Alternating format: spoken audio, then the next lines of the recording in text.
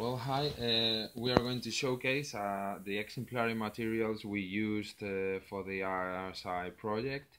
There are both typical cases. One is the photosynthesis, and the other one is catalytic converter. So we're going to showcase the first marker, and as you can see, we put the iPad in the marker or in the top of the marker, and the new animation just pops in, and you can see that this is the basic photosynthesis reaction that with carbon dioxide and water you get sugars and oxygen, and the sunlight is let's say the energy. The sunlight provides the energy to this reaction to become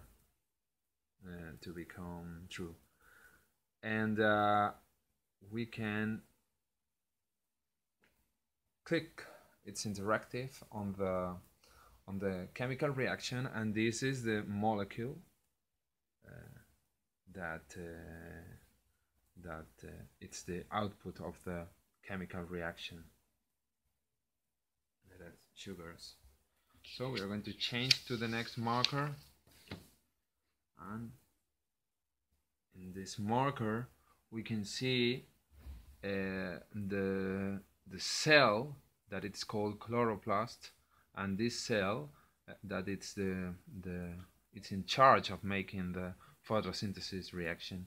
We can see that the sunlight permeates through the cell, and the cell absorbs all the spectrum, but not the green spectrum that it's reflected.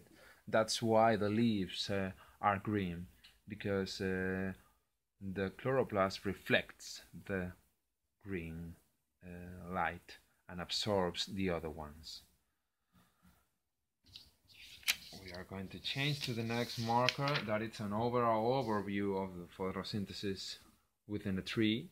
And as you can see, the roots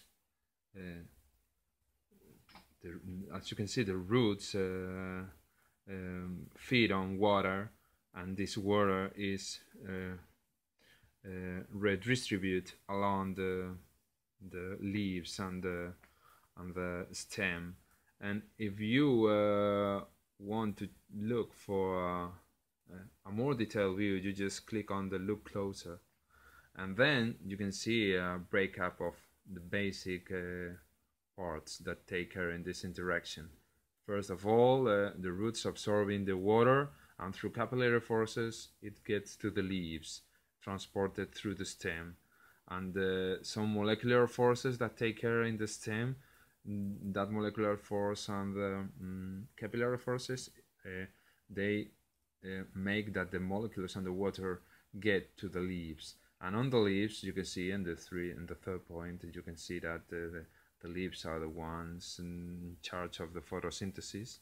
So the leaves produce oxygen as the output of the photosynthesis. Okay, and this is the last example of exemplary material. This is a catalytic converter, and the catalytic converter works like the molecules of carbon monoxide. They just get in the catalytic converter, and the catalytic converter outputs carbon dioxide. The reaction is pretty simple. Carbon monoxide through some kind of metal chemical reaction, it gets converted into carbon dioxide, and the catalytic, for this reaction to complete, you need high temperatures in the catalytic converter. So that's why the catalytic must be warmed up prior working properly. So we can see that if we switch off the catalytic converter, in fact the worm of the catalytic converter, this chemical reaction is not complete, because you get carbon you get carbon monoxide, and you get also carbon monoxide. You need high temperatures in the catalytic converter to work this reaction.